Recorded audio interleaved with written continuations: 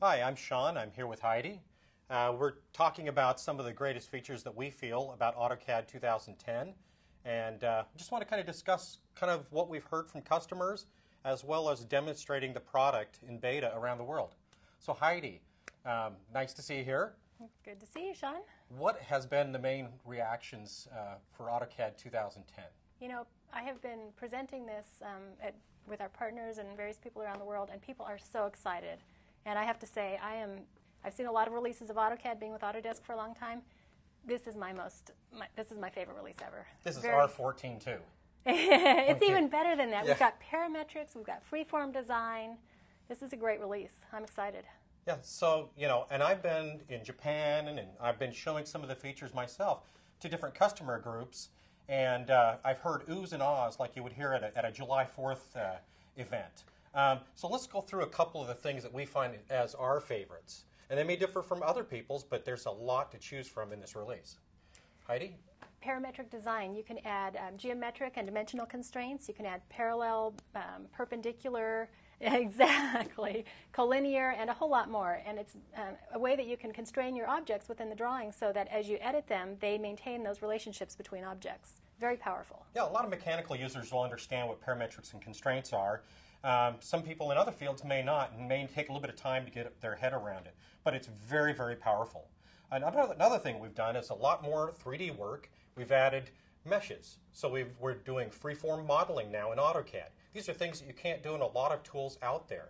And so we've given you the ability to create organic surfaces, solids, convert a mesh to a solid, enhance the 3D gizmo, and a lot more.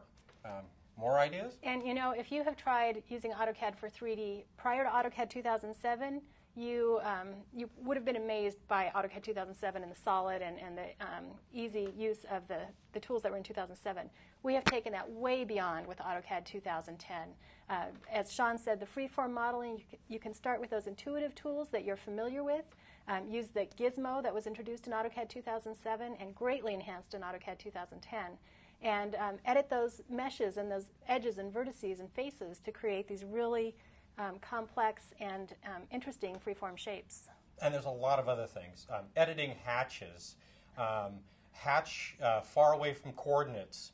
A lot of the things you saw in the subscription bonus packs are now in the release. So PDF underlay or the enhanced PDF output, referencing the PDF. Just a lot of stuff throughout. And you know, one of the things I found surprising and very exciting with the survey that you guys conducted with the beta participants, the AutoCAD 2010 beta participants, the third most popular feature in AutoCAD 2010 was the ribbon. What do you think of that? There has been a lot of work in AutoCAD 2010 on the ribbon based on customer feedback. It's peppier, it's more logical. A lot of people have talked to one of the designers behind it, Matt Stein, and he's listened. And so they've definitely, you know, this is the second release with the ribbon, and they're really starting to adopt it and like it.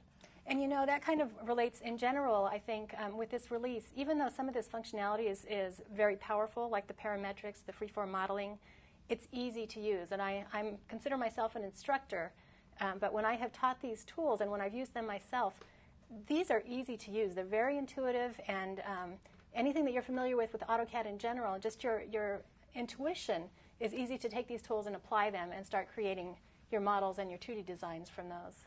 What about the dynamic blocks now have constraints in them?